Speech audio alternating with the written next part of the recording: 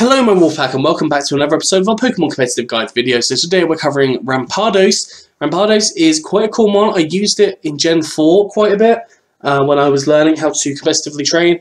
I quite enjoy it because it's got such a huge attack stat and not too bad HP stat either. So yeah, we have our first set here, which is Rocky MZ, Sheer Force, Stone Edge, Crunch, Dragon Tail, and Thunder Punch, not Power Punch, Thunder Punch. Sheer Force prevents the Sheer Force prevents the secondary effects of attacks, but increases their damage by 1.3 times.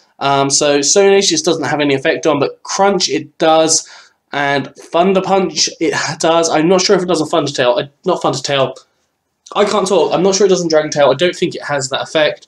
But yeah, we got Stone Edge pairs up with the Rocky and Z well and just do a little bit of extra damage. Is Stab as well. Crunch is just for coverage in general. Dragon Tail is to get monster switch out that you really don't like them in, especially if they've been setting up and you can live an attack.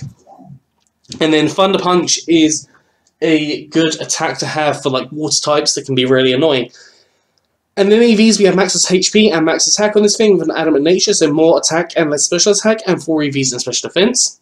And that is it for that one. So we go on to the second one. Second one is a Life Orb set with Mold Breaker. So Mold Breaker nullifies all of the abilities. So all the moves and their effects ignore the abilities of the other Pokemon. So hold on, wait. Yeah, so Rampardos' moves and the effects of the moves are ignore the abilities of the other Pokemon. So if it had, I don't know, immunity, you could poison it with Toxic. That's just an example. Then we have Stealth Rock, Head Smash, Iron Head, and Rock Polish. So Stealth Rock is to set up your hazards. Head Smash is an incredibly strong attack. It does get a lot of recoil, though, so do be cautious there. Also Stab. Iron Head does a great deal of damage. And Rock Polish to double your speed. I am so sorry.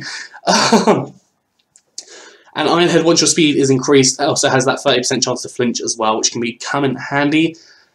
And then on this thing, we have max attack and max speed with an adamant nature, so more speed and more attack, and less special attack. You can run Jolly if you want, which is more speed and less special attack. And then 4 EVs and special defense. So yeah, set up your Stealth Rocks, set up your Rock Polish, and then just go to town and try and destroy it as much as possible.